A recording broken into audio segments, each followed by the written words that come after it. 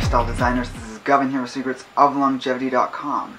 So this video has been a long time in the coming.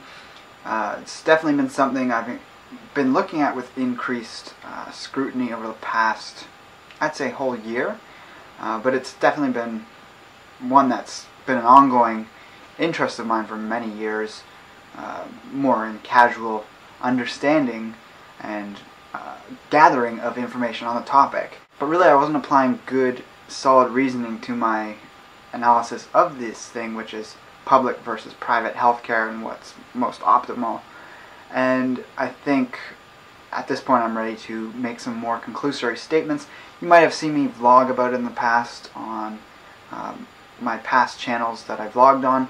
I would definitely not recommend seeing those videos. I'm almost embarrassed that they're still up, but it's just a moment in time and my current understanding of the way things were at that time. You might have heard me touch on and talk about the topic over the last few months as I've been incorporating some more of this type of analysis that I'm mostly using now, which is looking at things from an ethical standpoint first before getting political and trying to figure out what's right and wrong and fair versus unfair and all those things. So for the sake of argument, in this video, we're going to ignore the core truth that socialism in any form is violence.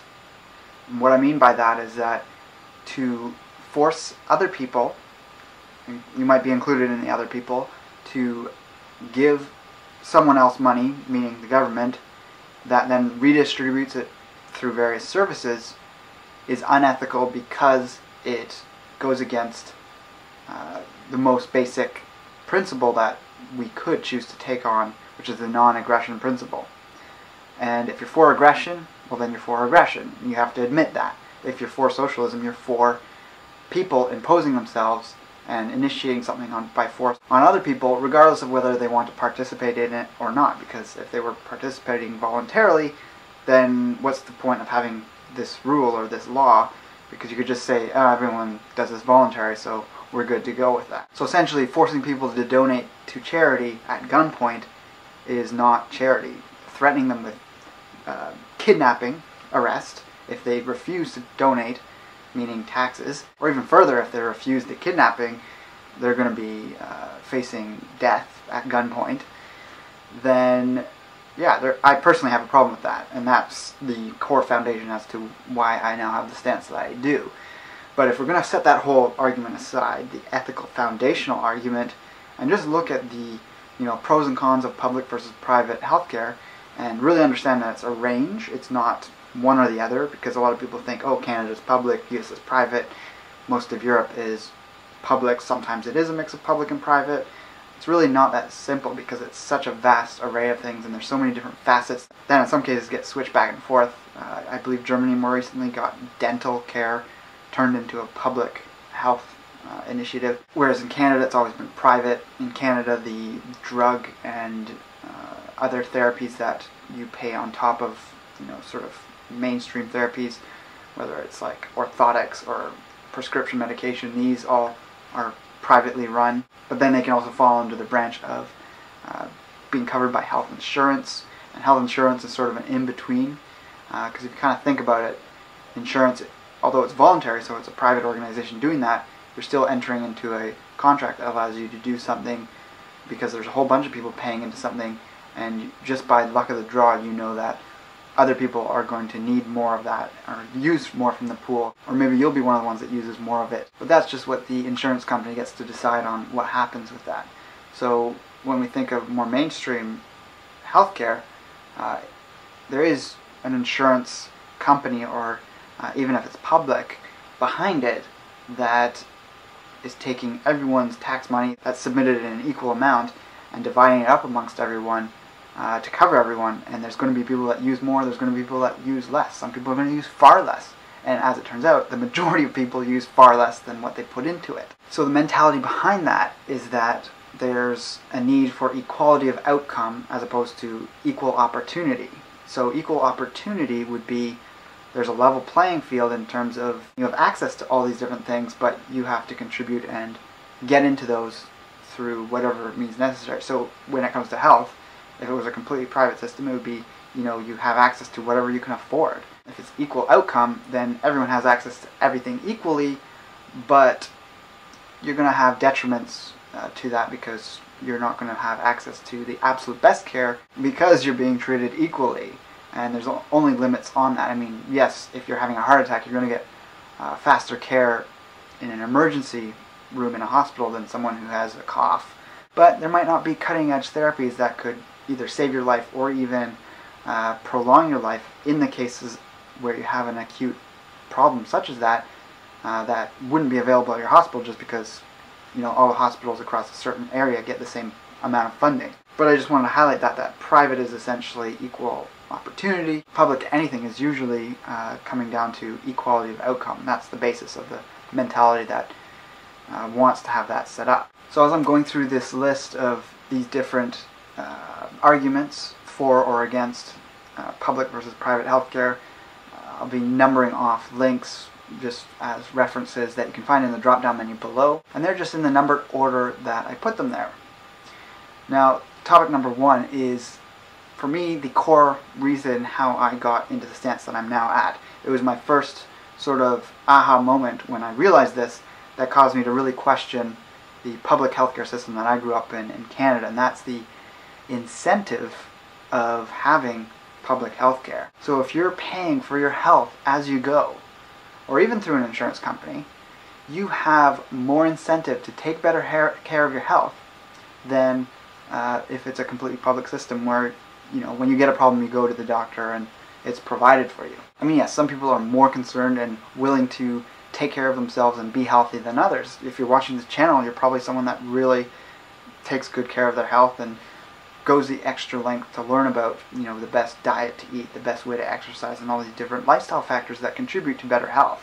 And that's wonderful. A common argument against public health care is that the idea that, a smoker who's abusing their body might end up on a list for a lung transplant amongst people who just happen to have gotten lung cancer from other causes.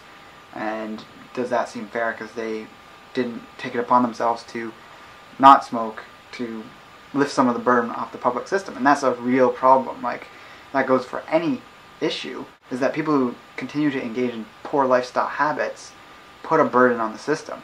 A big one that's talked about in the US and Canada now is also obesity. That's putting a huge strain on systems. And that's probably one of the major ones of anything that's taking money away from the healthiest people, and it's getting put into that. So it's that equality of outcome thing, that everyone has equal care, even if some people need more care than others. So in this instance, private healthcare is much preferred because you know that you're going to be paying into your health. You want to eat organic, you want to do all these things, you want to learn, and even when it comes to the research, it's all going to be geared towards improving people's health. There's an often cited, whether it's a quote or just an interpretation of ancient Chinese medicine versus more modern allopathic medicine, is that Chinese doctors were paid to keep their patients healthy. And as soon as a Chinese doctor had a sick patient on their hand, they had to help them, and they weren't paid to help them because they were paid to keep someone healthy. So they had that natural incentive built into whatever ancient system was set up at the time. And while I'm not advocating that kind of a system, that just kind of gives you an idea that if we're treating health problems as opposed to people's lifestyles, or rather giving more emphasis to that, because there's definitely an appropriate application for all aspects of prevention, sort of middle type care, or the end result of chronic lack of care, which would be things like cancer or diabetes, these things that we know have strong roots in lifestyle factors, but people just do not take that up in their life and end up with these problems. So another thing that had me thinking about that recently was this viral article being passed around on Reddit. It also made its way to Facebook, and it was just the images, but link number 1 below is an article in the Daily Mail, and it just shows this outrageous hospital bill for someone who had an appendectomy. They had appendicitis, and really that goes to show, yes, there's a major problem with that instance and that person's having to pay that much for such a simple surgery. The reality of the fact is that I was reading comments on Facebook and on Reddit, and people were saying, for something that is unpreventable, and I was just like, you got to be kidding me. People do not know this simple thing, that something like an appendicitis attack is completely preventable when you have good gut health, when you have proliferation of healthy bacteria, when you have a strong immune system that's in place doing what it needs to be doing. If all those things crash, then you have a higher risk of infection in the body. And in that instance, someone got appendicitis, but they wouldn't have been facing that outrageous bill had they known that their lifestyle was contributing to that going on in the body. And if they had been instead paying into some natural alternative healthcare practitioners, as well as paying more attention to their own lifestyle, they wouldn't have had this outrageous bill. Yes, there needs to be a better system in place, whether it's a public or private opportunity, to not have such an outrageous cost to something like that. But this person just did not have it figured out in their mind that their health problem was caused by their own self and their own habits. My second point in this video is that there's a common thing that seems to be going around now. I've seen it in viral memes and just a general attitude, but also mentioned specifically in conversations that, and this is largely in part in the US with the push for Obamacare, and the left really wants to see it come into play because, health should be a human right. Why would it be a human right? A human right is a right to do something. Receiving something is never a right. You have the right for free speech. You have the right for self-defense. You don't have the right to food put in front of you for you to eat. Likewise, it doesn't make sense that you have the right to health care. I mean, yes, we should all have access to it, but it's not really a right because that's depending on other people giving it to you. No one has the right to be given land to live on, to have roof and shelter over their head. If you think of Maslow's hierarchy of needs, pyramid, there's all these things on the bottom level that you need to just feel secure on the most basic level, which is food, shelter, water, and these things. Healthcare is actually even above that. So even out of the most basic things, we commonly understand these are not rights. These are things that you have to provide for yourself, and that's part of living. Yes, there's people in society that have less of an ability to do that, and we take care of them through our own charitable means. But it's not a right, because if you're alone in the woods, there'd be no one to give that to you. If you were alone in the woods, you'd have the right to say what you want to, passerbys. You'd have the right to defend yourself if a passerby was trying to attack you. But you don't have the right to take from a passerby their food in their backpack or their water in their backpack. And so this brings me to the idea that within the health system, when it's public, and especially in Canada, we see this disparity between the costs of what individual people need for maintaining their health. And this has been a hot topic of debate in the US with the Obamacare coming up. And the major one that I've seen is the talk of men versus women, but also young versus old. And I'd also throw in there that, already sick people versus people who take care of their health.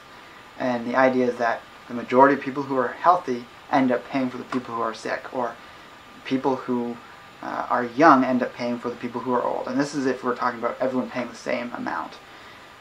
Men end up paying for some of women's costs because women cost more in terms of health, especially through the reproductive years, especially through menopausal years. I mean, I don't see people saying, well, women should be contributing to the cost of men's car insurance because men cost more in car insurance. In a way, it's just a tragedy of circumstance, but that doesn't mean we should, hold a gun to people's heads and say, it's unfair that they have to pay more, so we're going to make you pay part of their cost. The same with young versus old, or sick versus healthy. We all have these unique circumstances, and some people have better circumstances all around, some people not. And by allowing people to just deal with their life circumstances, they're going to have the ability to overcome those circumstances where it's needed. And when there's shortcomings, there's community, there's charitable support, there's all sorts of things that can come into play and help people out, outside of the narrow idea that it always has to be the government and the state that does this, because generally it's very bad at doing that. So my third point in this video, which is a little bit of a complicated one, is that administrative costs contribute massively to public healthcare costs. There are administration costs in private healthcare in the US, but I'd also argue that the US is not a fully private system. People need to understand that. Again, it's a sliding scale. It's not black versus white. And in Canada, when you actually compare statistics, a lot of people say, oh, actually Canada has lower administration costs, and that's true, but you also have to look at what are the administrative costs in the U.S. that are costing so much, and it's largely the insurance companies' administration costs. So there's a problem within that. If you stripped all that away to the bare bones cost of, running healthcare minus all the administration, it's actually cheaper to do it privately than publicly, because you have doctors that need to get paid. And yes, doctors need a minor amount of administration in terms of their front desk and nurses and people helping them out. But when you have doctors with government administration on top of their own administration, that, without a doubt, just logically is going to cost more. And interestingly, if you compare Canada's individual administration costs of the private side of Canadian healthcare, so that's workplaces that provide dental to their employees, the insurance companies also provide pharmaceuticals to employees. Sometimes they often cover massage and physiotherapy. The administration there actually costs more than it does in the US. So generally, the bigger an administration is, the more efficient it is because it's big and can just have these big set rules in place. But when you get a lot of little ones set up, it tends to cost more, and that's why in Canada, the small administration fees of these insurance companies and things cost more than the US, because the US is bigger and incorporates more, it tends to cost less. But when you compare that overall to Canada overall, Canada ends up being cheaper. So I've got a link below to explain that. It's, like I said, complex, but I think it's pretty clear that real private healthcare would have a lower administration cost than public healthcare. It's just a basic understanding of the way things work. And my point number 4 ties into the previous point of administration costs, is that licensing, which is a massive administration cost, is a big part of the problem that causes elevated costs of healthcare. I was recently going through the healthcare system for some things I was dealing with, and doing some blood tests and things, and even just urinating in a cup. Yes, getting blood done, a phlebotomist needs to do that. That's contact with your body. It needs to be a specialized job that needs its own pay to represent the risk and training involved in that job.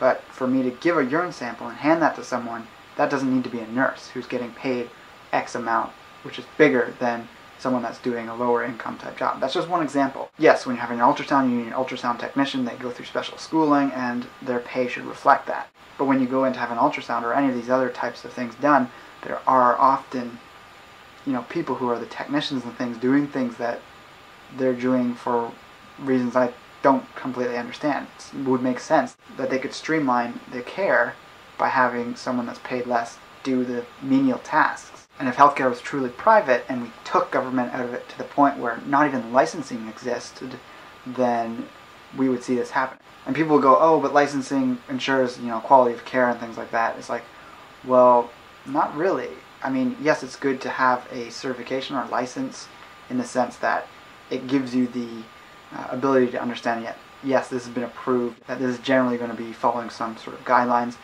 but that can happen privately. If you look at the organic industry, in the food industry, there's labels, and there's a lot of different types of labels that are now appearing on foods. There's the general government organic label, which is very costly for farmers and foods to be able to have stamped on their packaging. And just recently we saw this study coming out saying that 50% of organic foods have pesticide residues on them.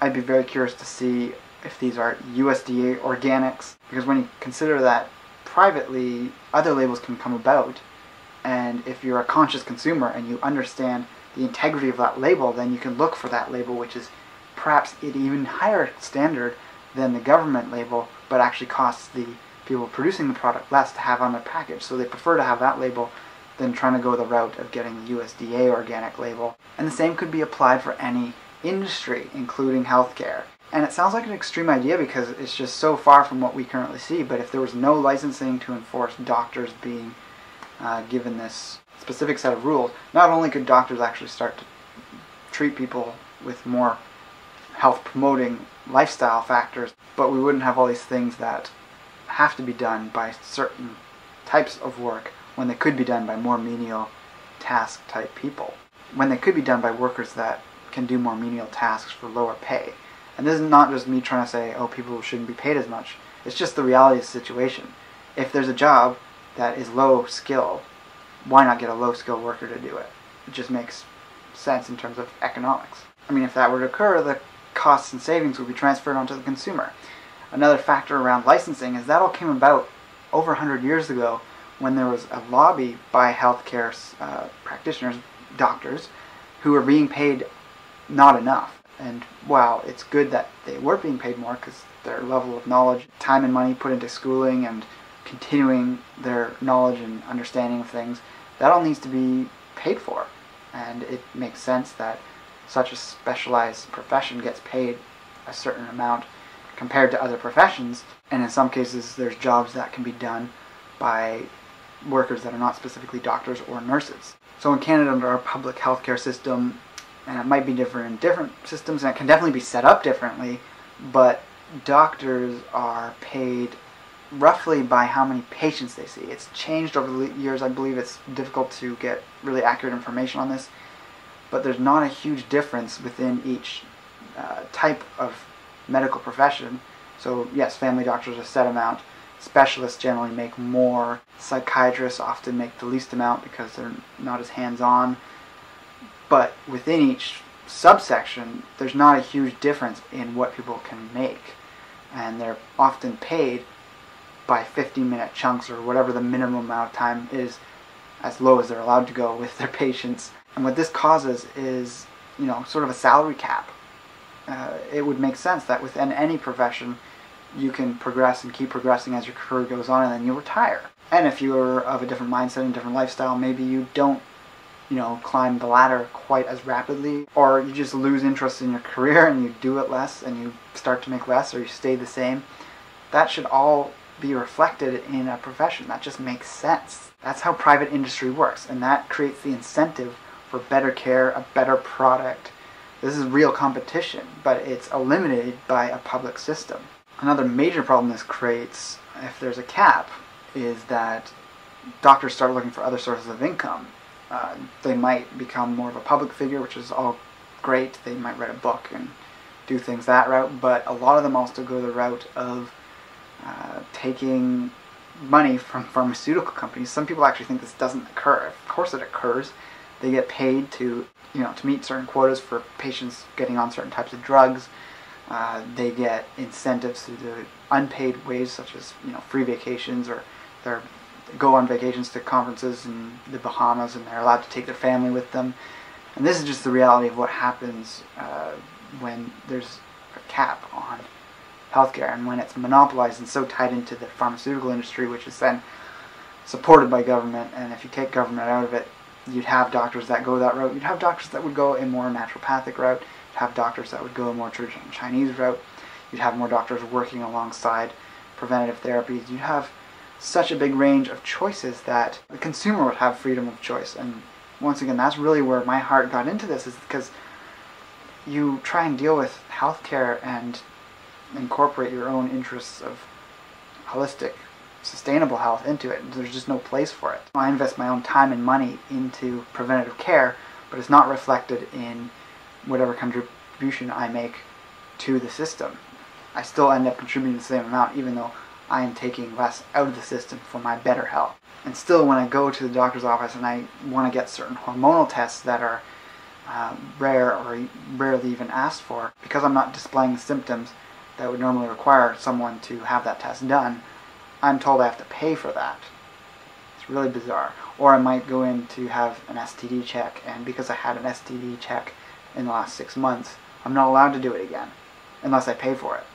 It's just a very bizarre system when it becomes public. So there's a link below just to describe what doctors make in Canada, some of the stats, and the general politics that's occurring at the moment on the topic. Point number 6 on my list is that the U.S. is really not a private healthcare system, fully at least. I've been mentioning that throughout the video.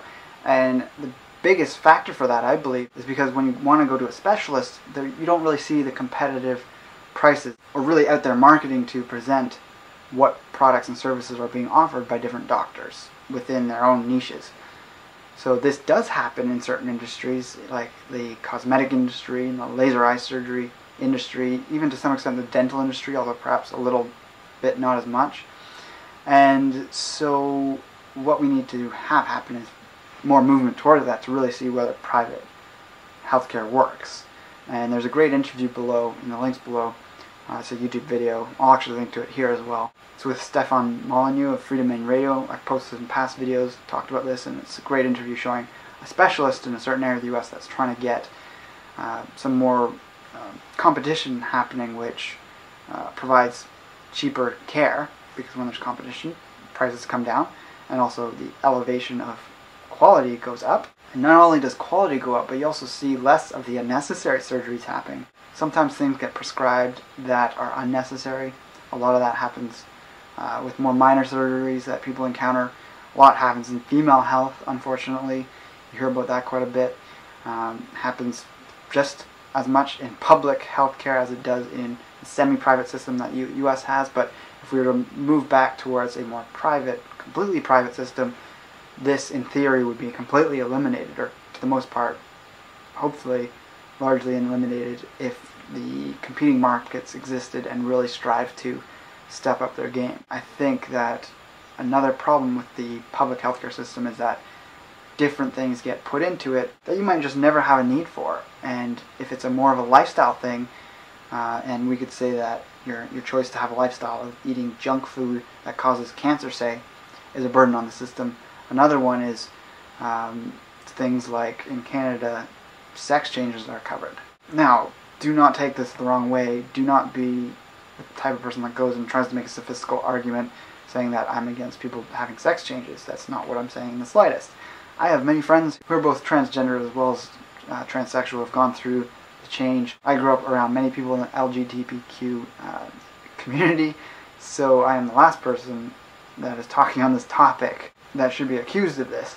However, I do not think that lifestyle choices, however much it might be a mental issue that people face that really feel inadequate and not able to live their lives while they're in that state, I shouldn't be footing the bill. I shouldn't be footing the bill for someone who believes that a physical, deformity or other physical appearance issue might feel completely unable to be a part of society until they've had that change happen. So whether it's breast augmentation because genetically they just had next to no breasts, or if they wanted a nose change because they just happen to have a very prominent or different looking nose. There's a whole range of physical features that can be changed, but that falls under cosmetic surgery. And you have to save up the money yourself as an individual that wants to make that change. It's not a health issue. It might affect you on a profoundly mental level, and we can have compassion for that. We can even have charities that help support people in getting that change who can't afford it. But why is the Canadian government footing the bill for that?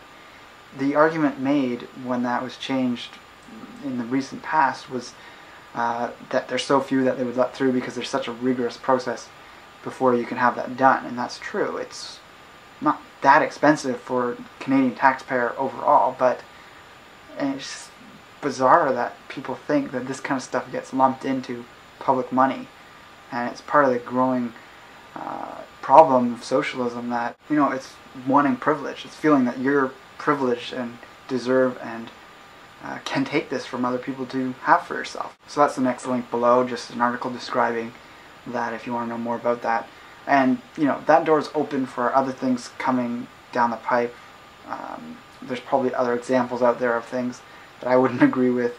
I've heard talk of something like breast enhancement being incorporated into that. I wouldn't agree with that. That's something that if you want to have change, you have to do yourself.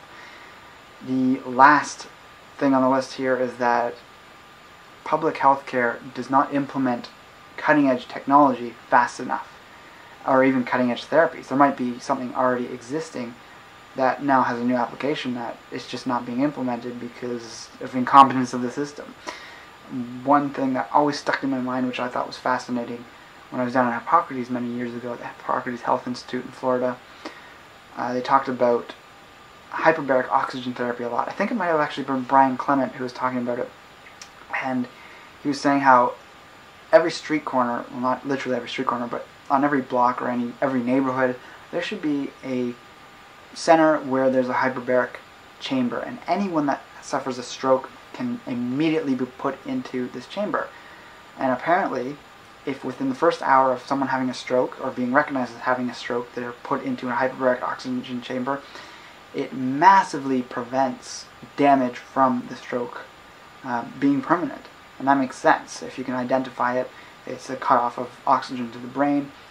You get into a pressurized chamber that forces oxygen to every nook and cranny of your body, and it's very high oxygen that you're breathing. Of course, it's going to be very beneficial. And even medically, it's recognized, and I'll link to that below, in a study that hyperbaric oxygen chambers can really drastically improve the effect and ability of drugs to heal some of the damage from a stroke that's done after a stroke has happened.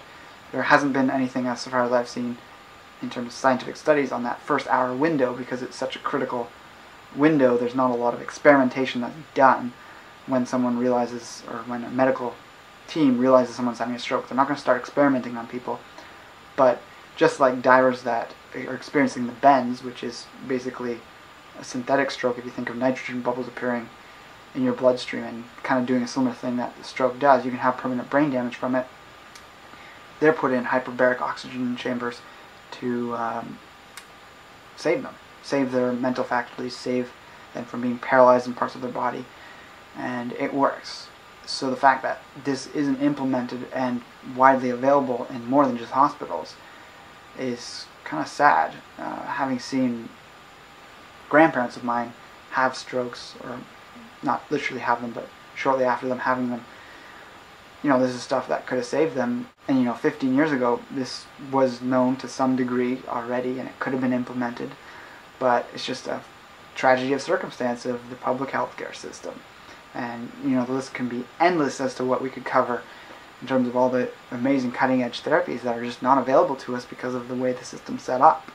But they are available around the world in certain more private-like healthcare environments, which, if you get enough money, you can travel there. If you have enough money, you can basically go to any private healthcare system on the planet and get that healthcare. But we need private healthcare at the local level, all around North America.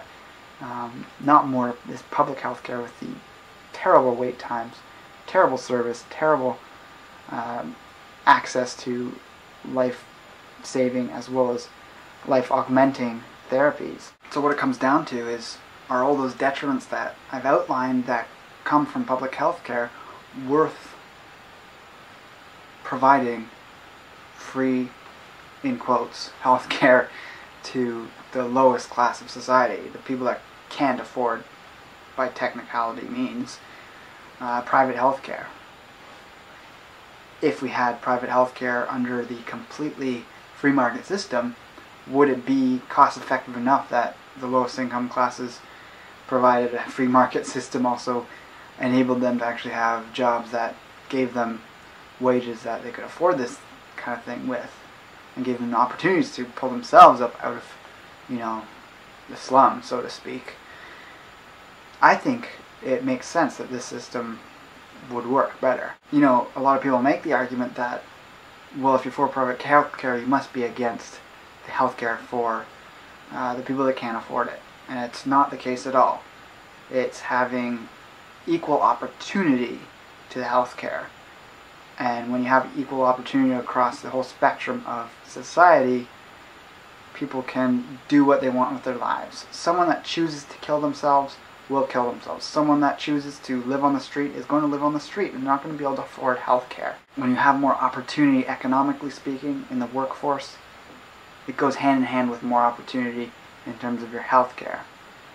And that's what's fair. That's what's going to increase the longevity of our society in general, not socialist healthcare, not public healthcare. And I feel pretty confident about that. It's not just theoretical. We can see the elements of it that work. We can see the effects of these things I've talked about in varying degrees in different countries around the world. And I stand by that. I have seen very few arguments for what could come of this as a benefit of having public health care. So I really want to hear from you write in the comments below your thoughts on this. I hope you've watched the whole thing and aren't just going from this gut reaction against such a different concept, because so many people seem to be for public health care. But I hope you've taken the time to really analyze these ideas and respond intelligently. So like, favorite, and share the video if you feel so inclined. Thank you for watching, and I'll talk to you next time. Take care and embrace life without limits.